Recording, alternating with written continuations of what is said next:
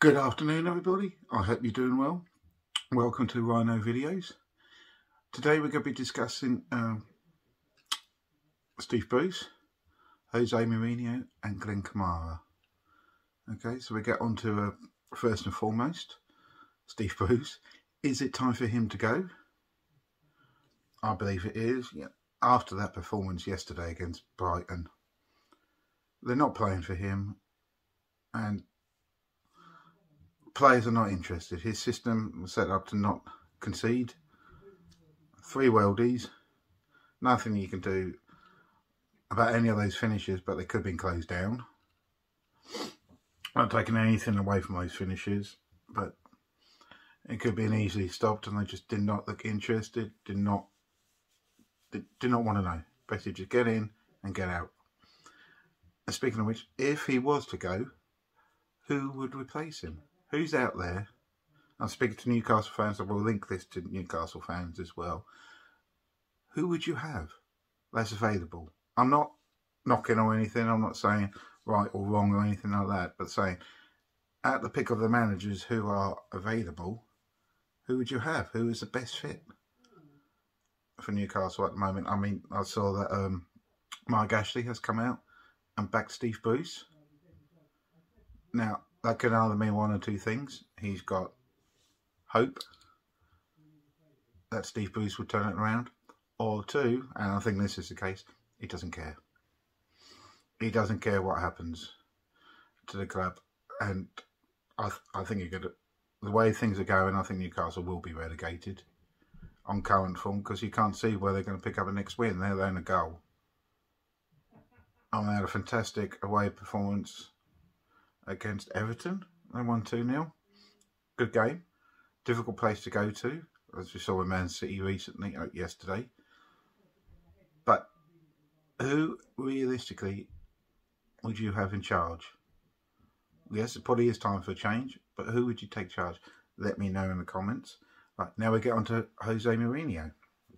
Another one whose system doesn't seem to fit the players.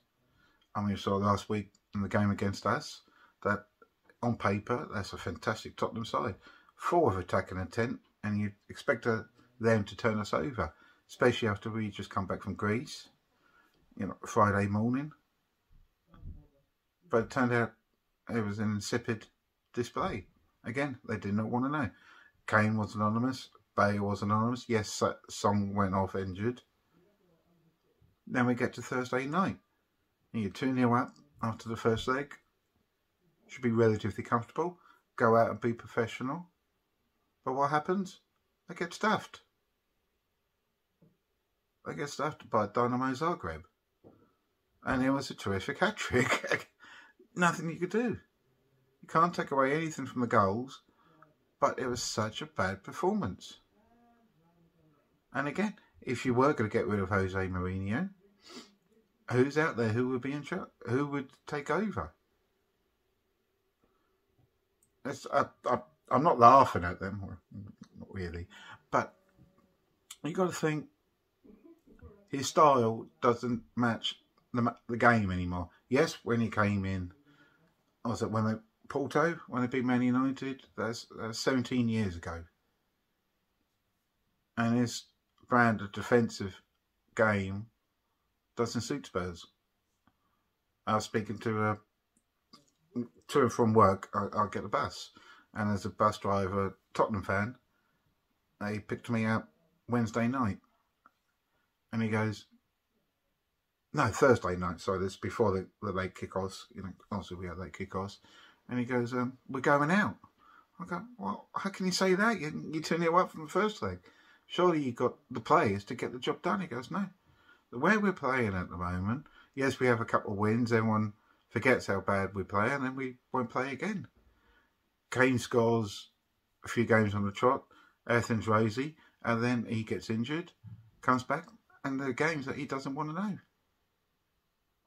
Now again, is it time for Kane to go as well? And why haven't any of the big clubs come in for him over the years?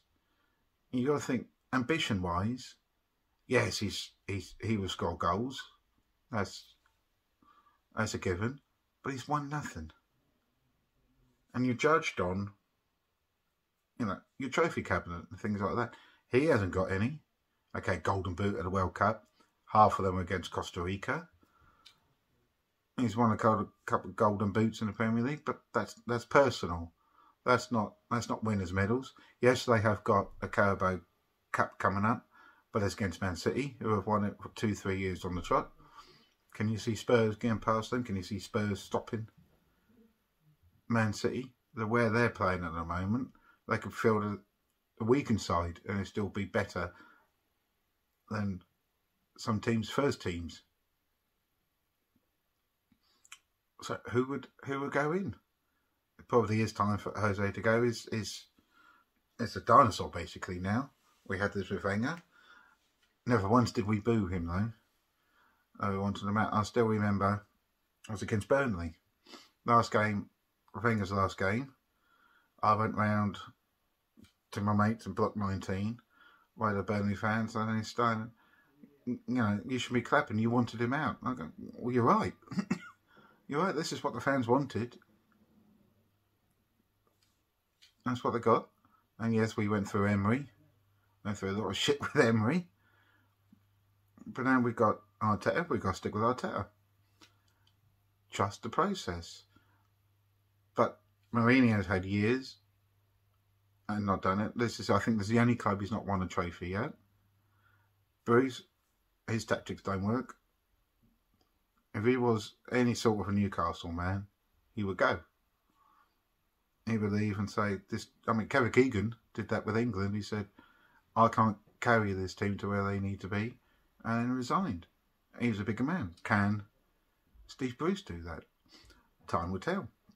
Now we get on to a really bad situation in Croatia. Slavia Prague. Look what happened against Rangers.